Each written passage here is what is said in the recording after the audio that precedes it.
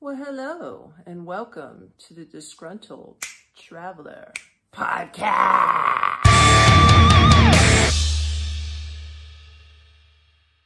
Today's story centers around this dude I met at a beach in Durres, Albania. I'm going to call him the muscle jerk. And I'm going to tell you why, because this is an interesting story. I don't know. I admire people that like to work out and everything. I mean, I like to take care of myself personally, but I'm not so into lifting weights where that every single muscle in my body has to be completely fat-free and look completely perfect. You know what I mean? But anyway, we'll get into the story. So, I'm in Durres, Albania, and if you don't know where Durres, Albania is, it's a small country on the Adriatic Sea coast, I believe, is the Adriatic Sea. It's in the Balkans. Balkans. So anyway, it's in the Balkans. It's on the coast.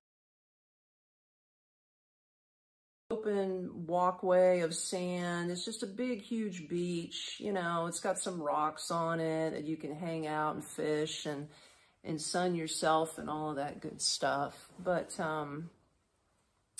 when I went, it was actually cold. There was a lot of wind. It was chilly. You actually had to wear a jacket. So, yeah, it wasn't exactly beach weather. But it was all right. It was all right. I was there for a month vacationing, and I was like, you know what? Let's go take a walk along the beach. It was actually it was sunny that day. So it made the wind and the cold bearable. So I'm walking out. There's like this, like I said, there's this sort of like a fishing pier that was made out of giant rocks that you could rocks and sand, you can walk out, jet out of the ocean. But along the edges there was the actual beach where you could just sit on a rock and sun yourself or do whatever, which most people were doing, right? So I already did my thing. I walked out on the edge of the pier. I'm taking pictures. I'm doing all that fun stuff that tourists usually do, right?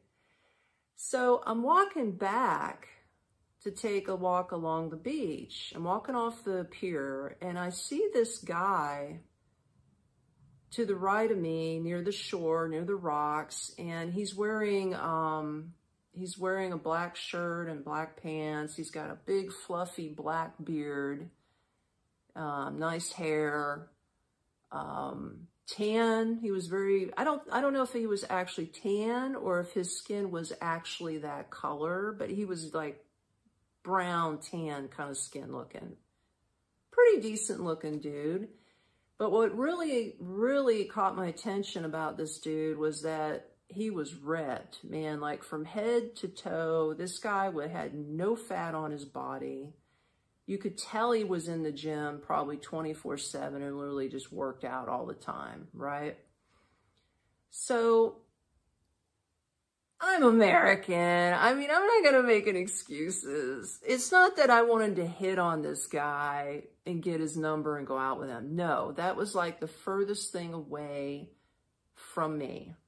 What I wanted to do was just get a picture of this guy because, I don't know, I was just I was impressed. I was impressed on how his muscles, he just looked perfect. He wasn't super muscled out, but he had definitely a physique that was amazing, okay? I ain't gonna lie. It was something I've never seen hardly on the road at all, right?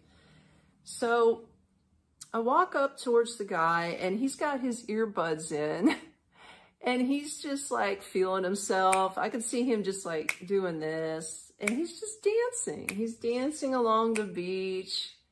He's just dancing and chilling. Looks like he was having a beer or something, right? So I come up into his peripheral vision, I guess. And I guess I sort of caught his eye because I was like waving at him like this, like trying to get his attention. So he pulled out his earbud and I was like, hey, I was like, do you mind? I held up my cell phone. I says, do you mind if I get a picture of you? Can I get a picture of you? And he's like, yeah. And he's like, come on over, right? So he loved that. So I walk up to the guy and I'm like, hey, you know, thank you. My name is Tammy. I'm from the States. And he goes, oh, he goes, cool. And, you know, and I get a picture. I said, I just want to get a picture because I've never seen anybody in such good shape like you. That's it. And he's like, sure. So I get a picture of him. And then he starts rapping to me. And he spoke broken English. He was like, you know, he wasn't from Albania. He said he came from Kosovo. That's where he was from. The guy was from Kosovo. And he was there, I don't know, he does work or something there. I don't know. Anyway, it was his day off. And he was just hanging out by the beach.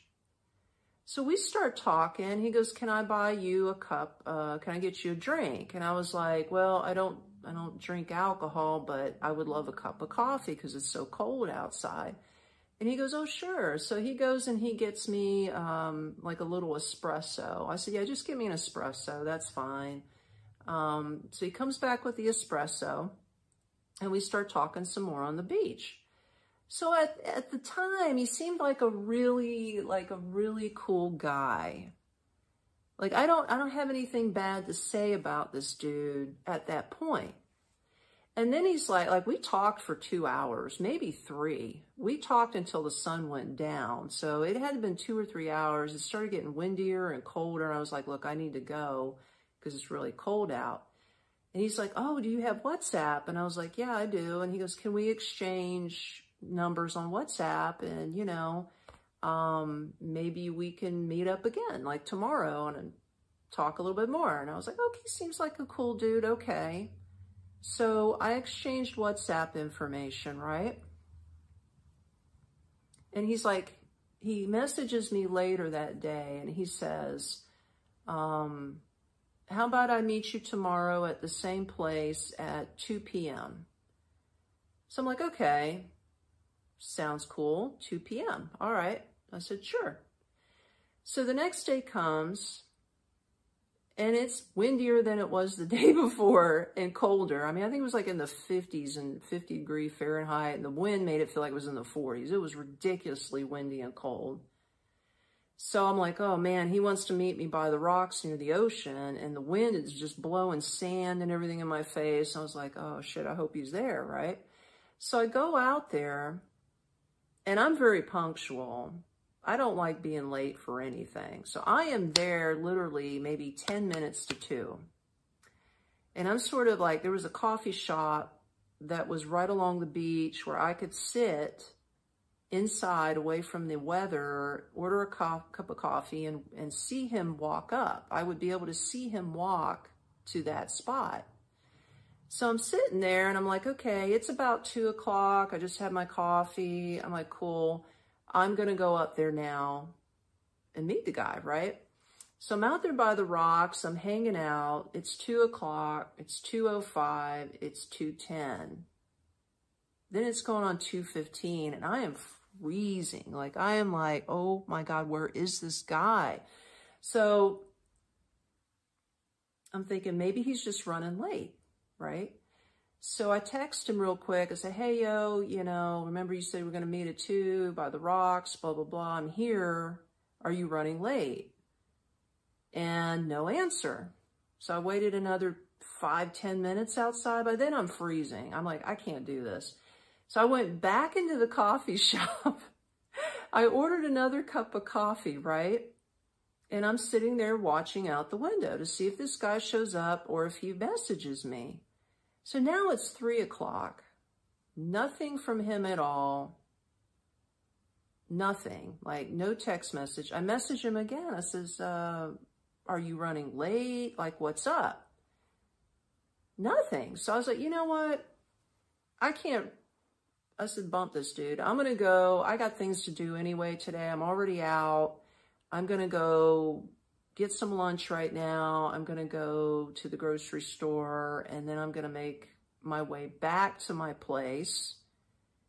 And I'm already pissed at this point because he's an hour late at this point, okay? And I'm like, I'm already not feeling this. Like, if he messages me now, I might meet up with him, but I need a damn good excuse why he's an hour late, okay? So I've already had my lunch, my late lunch. I bought my groceries. And by this time, it's 4:30 in the afternoon. I still have not heard a damn thing from this muscle jerk, because now he's a jerk, okay? He was a nice guy, then he turned into a jerk. So I'm heading back to my place to get out of the cold and put my stuff up. And then lo and behold, at 5 o'clock, 3 hours after he said he was going to meet me, this is the only text message he says. I'm on my way. I'm like, what? The arrogance of this asshole, pardon my French. He says, I'm on my way at 5 o'clock. Okay, no explanation why he's late.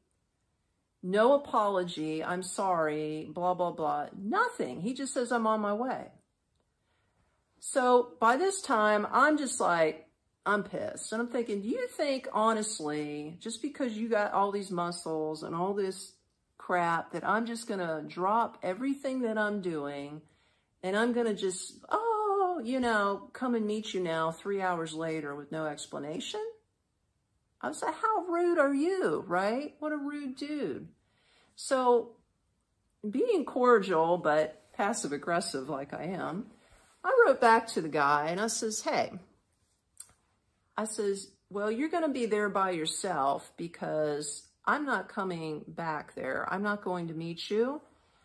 You told me 2 o'clock. You were not there. I waited on you an hour by the beach. I messaged you twice. You never responded back.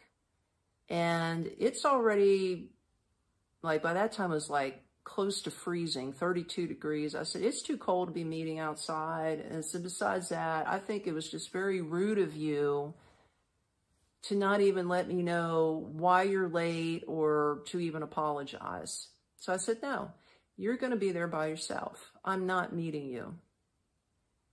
Do you think this guy would respond and just try to maybe salvage the situation in any way? He didn't. I'll tell you what his second text message was. A red heart. A red heart. The guy sends me a heart. Again, no apologies, no explanation why he's 3 hours late, just sends a heart. By then, I'm super pissed. I'm like, you know what? Screw you, dude. Screw you. I don't even want to know you anymore. You're, for lack of a better word, an asshole. You seem like a narcissistic asshole that is totally into his body and self-centered and just thinks women, I guess you think you're the god to women and that they're just going to come to you whenever you say you're ready. Right? That's how I felt at that point. So, long story short, I deleted his picture. I blocked him on WhatsApp. I didn't even respond to his heart. I just blocked the guy on WhatsApp and I deleted his picture and I just chalked it up as a bad experience. I mean, what started out to be a really good experience, like I said, we really seemed to have hit it off and communicated well. Even though he was from Kosovo and I'm from America, he spoke good enough English where we could communicate, and he seemed like a decent dude. And like I said, he wasn't bad looking. He was in perfect shape.